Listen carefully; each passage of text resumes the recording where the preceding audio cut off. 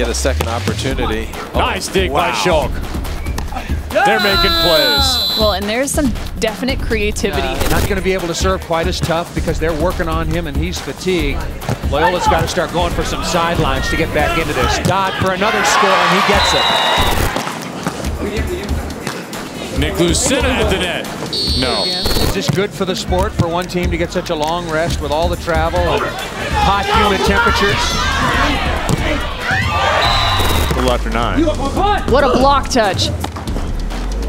Big play! It's a very conservative setting. These balls set way off the net, and the wind has really died. It's ugly time. There's finally Mike Dodd. A lot of times teams have been going at Chaim in the serve reception in the side-out game. Here. And now there are big boats offshore, and we are underway. Mike Dodd, first ball, straight down.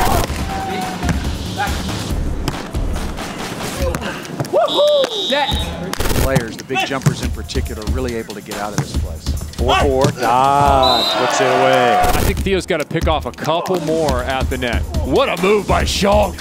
Listen, one of these teams, Hovland, Dodd, Smith, Stokos, have won 17 of them, so they're used to being in this position. Can he run it down? Yes. Set well off the net, and again, Mike Dodd chopping to the line. And just an overall good rally. Look at that rundown by Chaim. Overhand dig by Schalk. That match in particular really stood out to me for Chaim. Little ping pong and then the backhand.